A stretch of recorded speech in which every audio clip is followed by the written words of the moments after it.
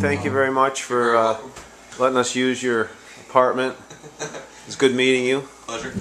So here we are on some bike path that the route plan said to get on. We don't. It goes through Pendleton and over to Mapleton Road, and then we're gonna follow the route plan. Although a woman on the trail said that she thinks this trail goes to Lockport, but that's a dilemma. Do we follow the trail and possibly get lost, or do we follow the cue sheet? So we've rolled into Lockport. So here we are overlooking the canal.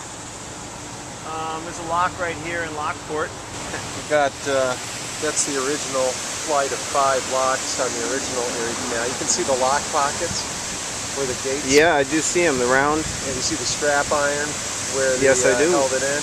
Yep. So they use that for an overflow, but that was the original 5, and it was replaced with these big, huge 2 on this side. Yeah. Well, here we are at Tom's. Greg got chocolate-covered pancakes, and John got bacon. Looks real good, John. Those eggs look really good. And there's more of the toast. We're archiving our bike trip. Thank you very much. And I got sausage, eggs. Actually, it's Tom's Big Breakfast. Toast looks very good. On the Erie Canal towpath. We'll be on this for quite a while.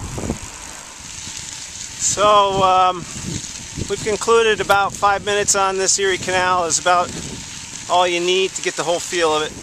So yeah, so here we are on the road right along the canal, and you can go 3-4 miles an hour faster without pedaling any harder. This is Medina. It's looks like it had an incredible prosperity a long time ago.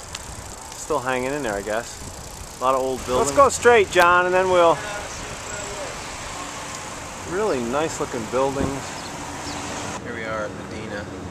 Quick break, get some water, apple juice, and what have you.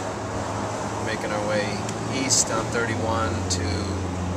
Next stop is Brockport. So like maybe 15-18 miles away.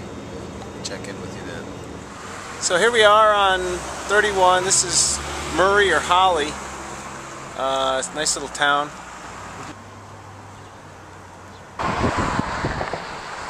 Looks like fun.